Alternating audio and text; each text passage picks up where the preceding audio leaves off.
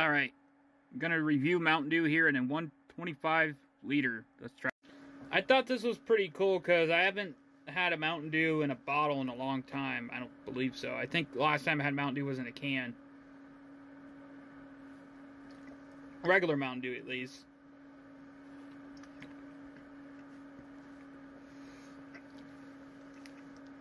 I just think this bottle's pretty cool. Like, it's got Mountain Dew here and it's got Mountain Dew there.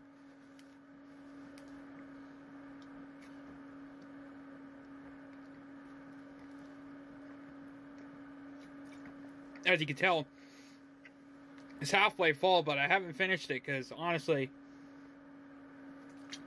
I can't drink Mountain Dew like I used to. I always have I used to drink Mountain Dew like it was water.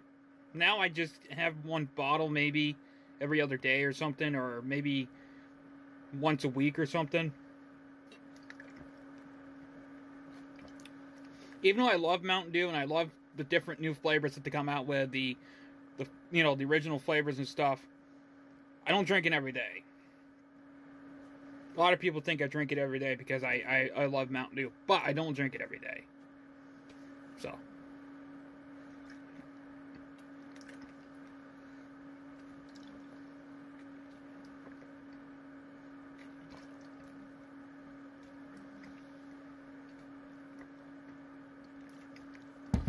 It wouldn't be good on my kidneys if I drank it every day.